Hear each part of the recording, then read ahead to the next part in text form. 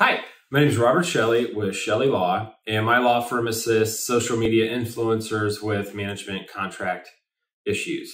Today I'm going to talk about how long are most influencer management contracts. So if you're an influencer and you're starting to get bigger, at some point it's likely that you're going to want to reach out to a manager, an agent, marketing agency. It's all kind of grouped into the same thing.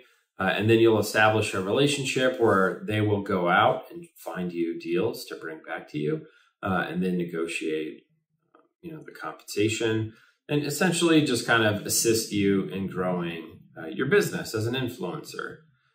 Now, before you establish that relationship, a contract needs to be signed that details the responsibilities between the manager and then the talent, the influencer. If that is not in place, I can promise you there will be some kind of discrepancy problem down the road. And without a contract in place, those types of issues can magnify greatly. Now, one question I get frequently is how long is a management contract? So many influencers are concerned, like, I think this person is good. I'm interested in them becoming my manager. However, I don't know them necessarily, and I certainly haven't worked professionally with them. And so if I don't like them, but I sign a 3-year contract, what do I do? And so in any contract, there's going to be some language that states how long it lasts. So most influencer contracts, or at least influencer management contracts, are somewhere between 1 to 5 years. And that just simply means the contract will go on for that period of time. And then there'll be language that states that it either will automatically renew if neither party terminates the agreement, or if it's a fixed term, it could just simply end if there's no renegotiation after the end of that period. Now, in every management contract, there usually is, but absolutely needs to be, a section that's called without cause termination. So, there'll be a term section that says how long it lasts, and then a termination section that lists how the contract can be terminated. So there's 4 common ways a contract can be terminated. 1, as I stated before, if it's just a fixed term and it's not renewed, it just ends. 2, by mutual agreement.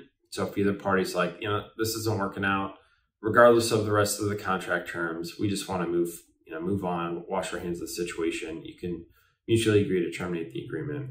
Breach of contract. So if one party is not following through with the responsibilities of the agreement, the other party can, provide them with written notice that they're in breach of contract. And then if that party doesn't fix the problem, doesn't cure the breach, then the party that's not in breach can terminate the agreement immediately. And then the last and most common way is without cause termination. And that just simply means either party can terminate the contract at any point for any reason, with a certain amount of notice to the other party. So normally it's somewhere between 30 to 120 days in most influencer management contracts. Meaning, let's just say you have a 60-day notice requirement, then you would provide written notice to your manager, and that just states, per the agreement, I'm giving you 60 days notice that I am terminating the agreement. Then you would work out those 60 days. And then at the end of the 60 days, then you would be free to find a new manager or agent and move forward. So although the term of your contract, meaning the length of the contract, could be 3 years, you still can get out of it at any point with 60 days or whatever the notice amount is in your contract. So you're not stuck for 3 years. You do have the option to terminate the agreement. Now, it absolutely needs to be in there. So if you don't have language that states you can terminate the contract without cause, you need to speak to someone who understands that and can put it into the agreement. You have to have options if it's not working out. If you're with an agent or a manager who is just simply underperforming and not bringing you the deals that you should be getting, you can't stick around. You have to cut ties and move on to someone better. And so without cause termination will allow you to do that. A couple of considerations of after the contract ends.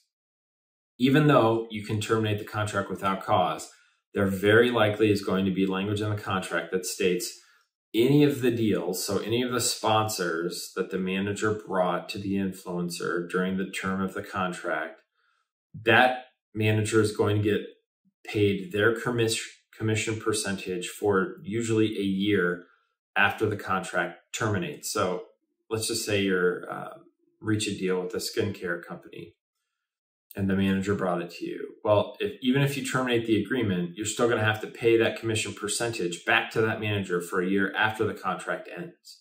So even if the brand wants to continue the relationship, and even if you have a new manager, that new manager is not going to see a dollar of what that old deal, the old deal made by your old manager was, because there will be some kind of provision in the contract that states you'll have to pay them the percentage for a year after the contract ends. So why is that? Well, most managers don't want to bring someone a great deal and then that person terminate the agreement and then avoid having to pay the percentage of the commission back to the manager for bringing them that deal. I mean, that just makes common sense. Now, a couple things that an influencer can do: you can either shorten that period of time, you'd have to pay back the percentage. You can lower the percentage over time. So maybe if it was a 20%, then it's like 20% for the first quarter, 15 for the second, 10, 5, step it down. But you need to protect your interests as well. If you have terminated an agreement with a manager, it is for a reason. And it just, I can just tell you, just on like a emotional level, it feels bad to have to continue to pay your old manager when they're not even assisting you anymore. So that's how long a normal influencer management contract is and the ways you can kind of get out of it. If you have any questions about an influencer management contract, you can always call my law firm at the phone number listed below in the description, or you can reach us through our website, ChelleLaw.com. If you thought this video was helpful, please like, subscribe to the channel. We do release videos every single day. All right, appreciate you watching the video. Thanks.